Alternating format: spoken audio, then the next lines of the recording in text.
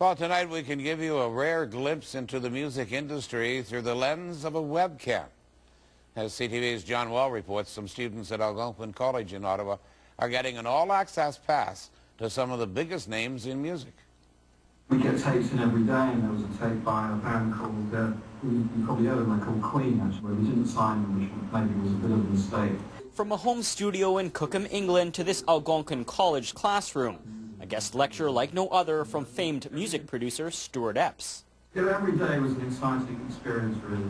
I mean, we didn't have colleges like you have now to learn about record production and engineering. Communicating via live Skype web chat, the experience might not be unplugged, though it's definitely interactive. I'm only there to help him as someone yawning there. Through these Skype sessions, pre-music production students get a chance to pick the brain of someone who's worked with music legends like heavy rockers Led Zeppelin or Epps's close friend Sir Elton John. Learning some of their experiences, some of the knowledge that some of these very heavyweight producers and engineers and people in the record industry have to give. So they'll walk away with a wealth of knowledge.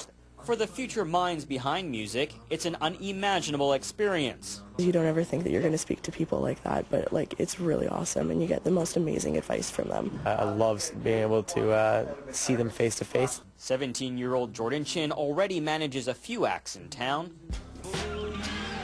He says talking to other managers like Paul Rosenberg, who works with controversial rapper Eminem, is priceless. From me taught some very interesting things about dealing with the rap industry. Also, I guess with Stuart Epps, I'm hoping to learn a lot more about in the studio. With Epps on the line, we decided to ask a question of our own. Tell us how it feels to have this classroom literally in your home.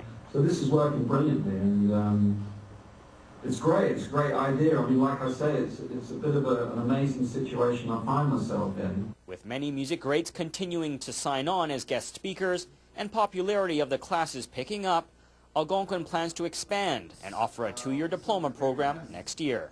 John Hua, CTV News.